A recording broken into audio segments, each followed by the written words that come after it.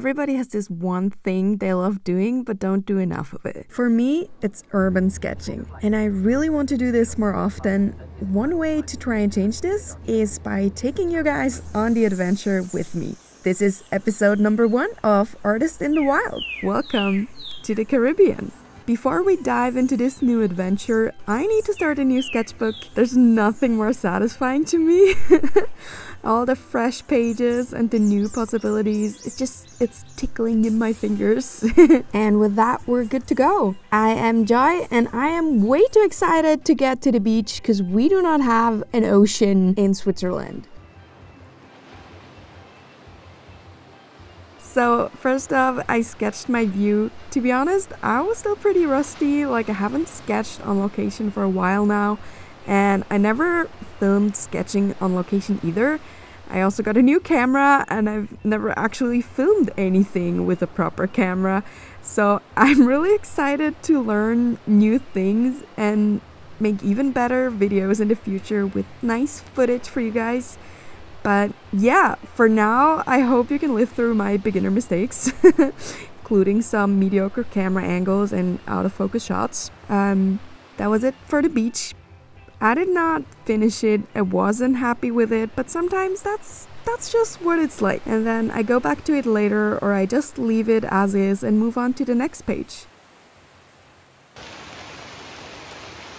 The next day we went to the rainforest, which was stunning. Like I just can't with all the shades of lush green. It's just, it makes my heart so happy. Unfortunately, as the name implies, it did in fact start pouring rain. So I couldn't draw at all, which was super sad. The next sketches I made at the place where we stayed for the night. There was a lot of cool like wooden masks and stuff for decorations, which inspired me a lot. And I also saw this huge caterpillar. Look at it.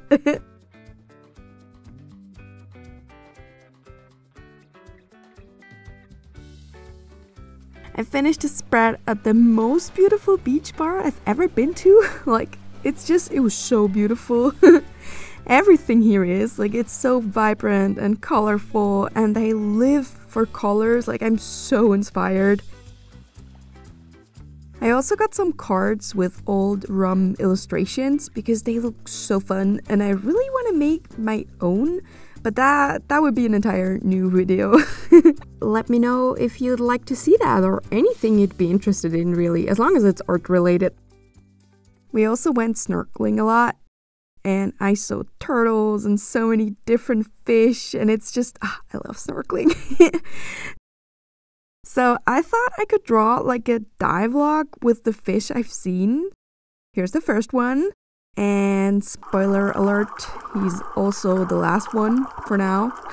Look how adorable he was in real life.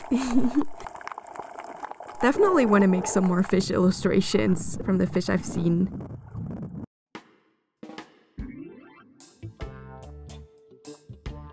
I also collected coral bones, which were so relaxing to draw.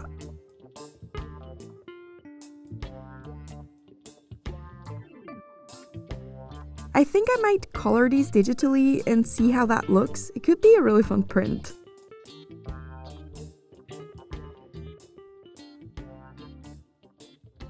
As much as I love to see, I cannot stop thinking about the rainforest. Look at it, like look at the waterfalls and the magical teal water. Like, how is this even real? It just makes me happy looking at this.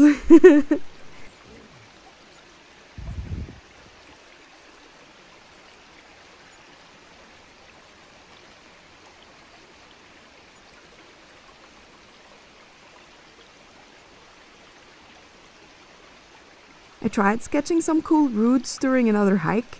I only managed some wonky lines though. I really like this color of my pen. Like, I haven't used this one before, but I think I'll use it more often.